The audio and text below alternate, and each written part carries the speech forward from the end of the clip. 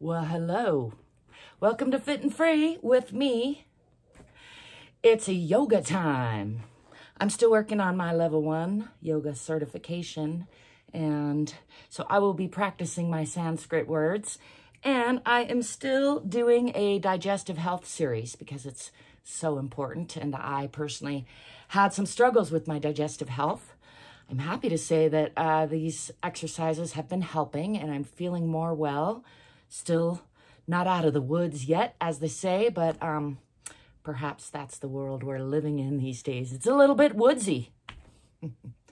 Anyhow, my list I'm still working from is going to include cat-cow or Marjarasana and Bitalasana, downward facing dog or Adho Mukha, child's pose, Balasana, supine twist, Supta Matsyender Asana. I need to see if I'm even practicing that one correctly. Bridge pose, Setu Bandha Saravang Asana, that as well. An extended puppy pose or Uttana Shishosana, my favorite one to say. And one of my favorite ones to do lately in the new pose category. So without further ado, I'm going to get to it. And just to mention, you can follow along to whatever degree feels good in your body, or you can do your own thing, or you can use this as inspiration to put together your own thing later.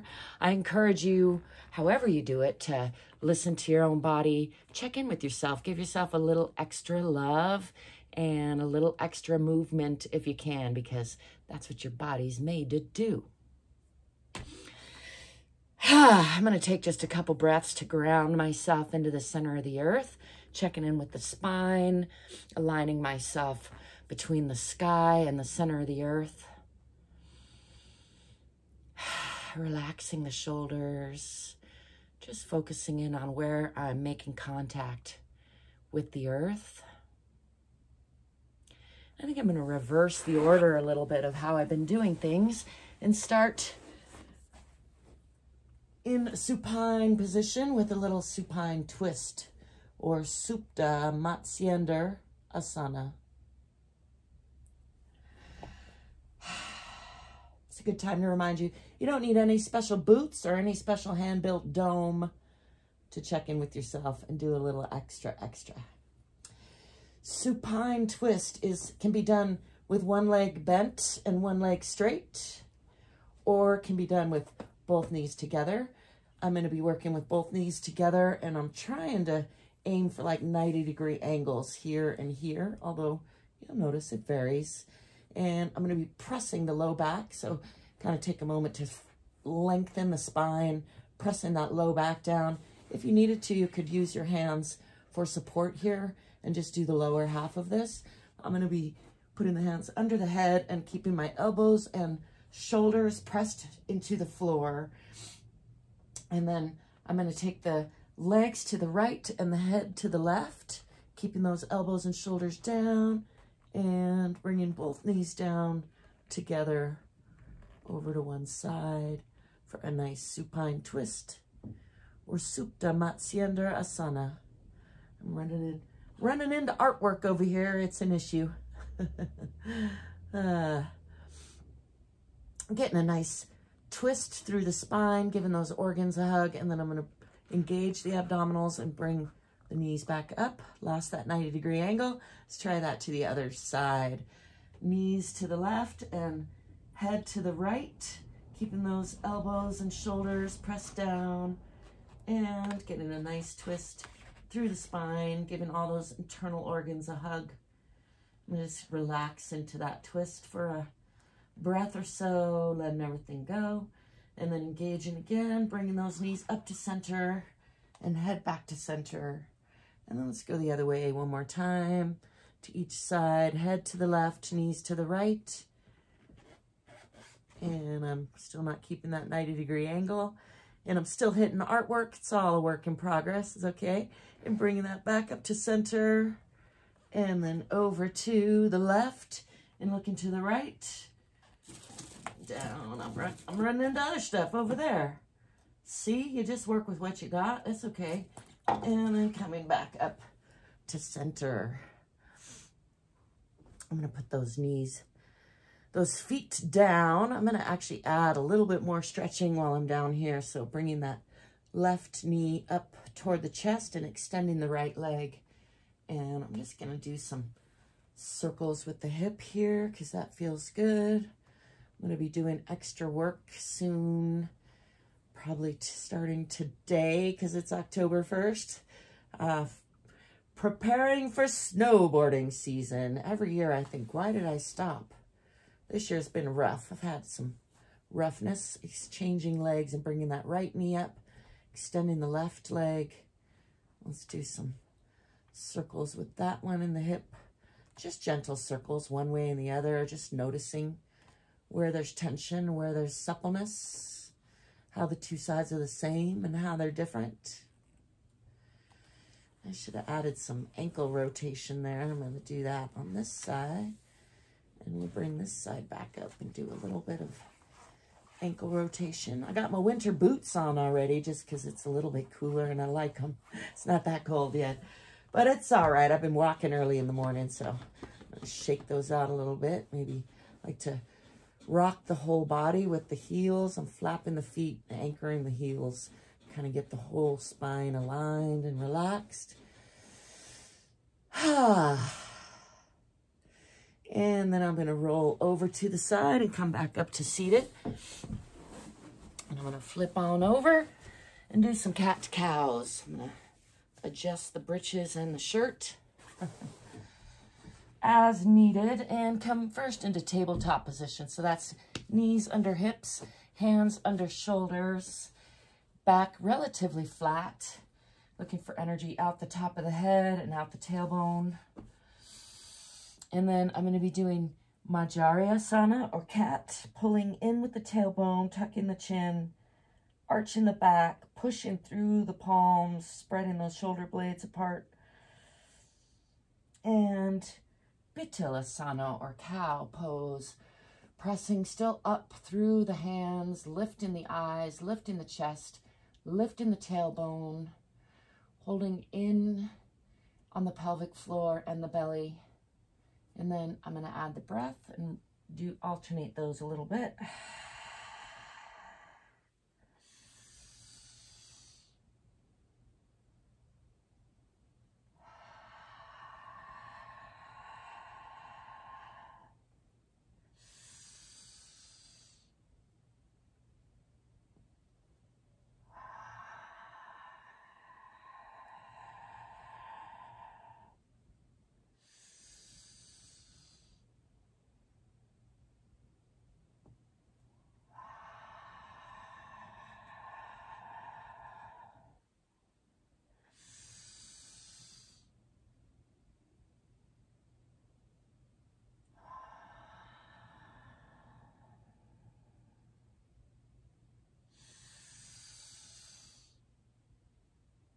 And coming back to neutral, I'm going to tuck the toes under and lift the hips and the knees, pressing back into downward facing dog or Adho Mukha.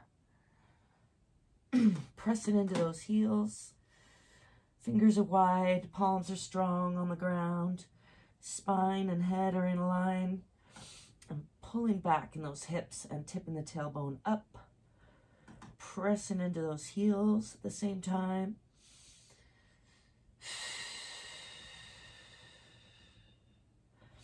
I like to alternate bending the right knee and pressing into the left heel, and then bending the left and pressing into the right.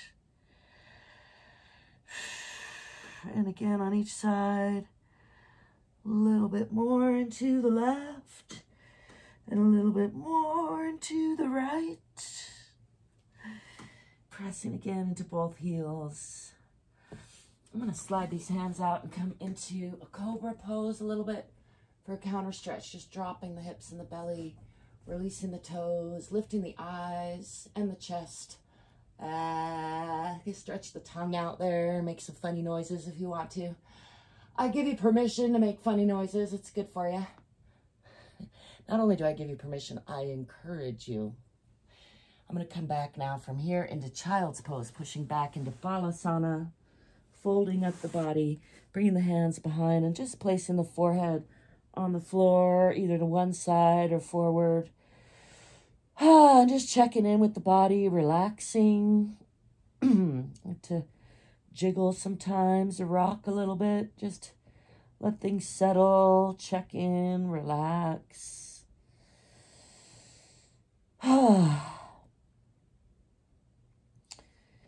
And from here, I'm going to come up onto the knees and do bridge pose or setu, bandha, saravang asana. You can either leave those feet flexed and reach for the heels, or bringing up onto the toes and reaching for these heels, either one at a time or both.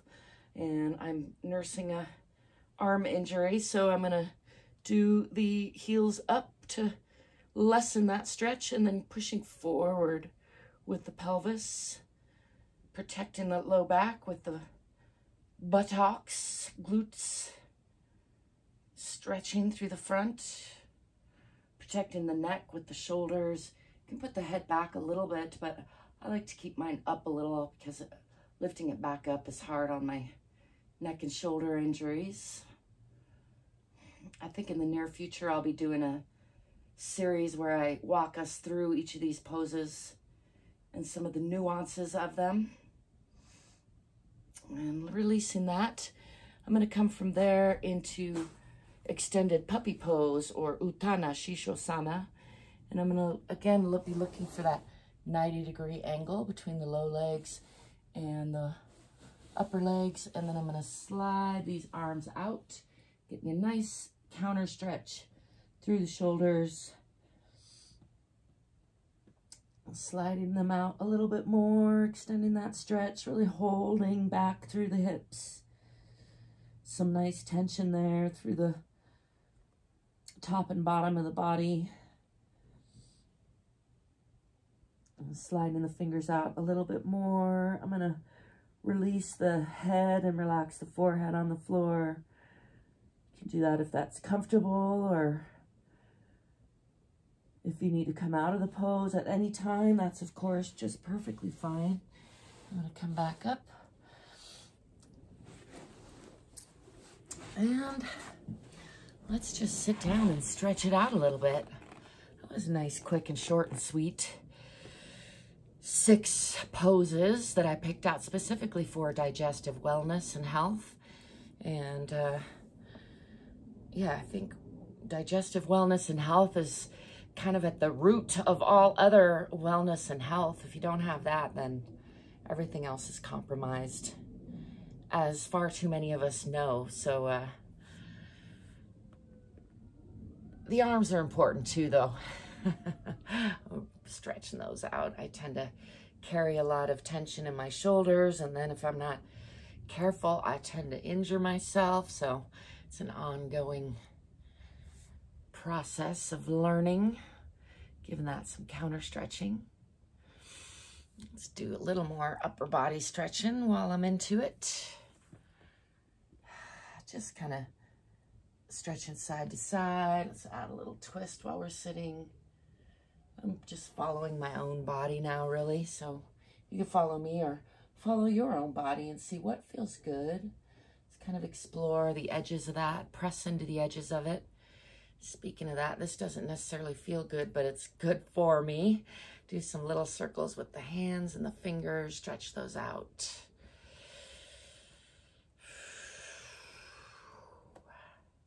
I got some pain in there. Let's do some shoulder rolls as well. These are all great to just throw into your day anytime. I like to call them 2-minute tools. You'd be amazed what 2 minutes can do. We're pushing the 12 or 14-minute mark here, but that's good too. And 22 minutes is good too. 42 is good too, but also 2 is pretty good as well. Anyway, however many that you're giving yourself today, I hope that you're remembering to stay curious, stay courageous, stay fit, stay free if you can. Thanks for being you. Thanks for letting me be me.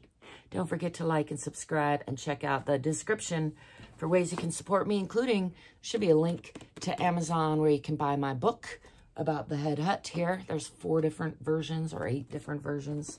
Electronic and paperback and black and white and color and with and without my dramatic story of why I built it. But in any case, as you can see, it's pretty fantastic. I'm pretty proud of it. So check that out if you're interested. And until next time, ciao.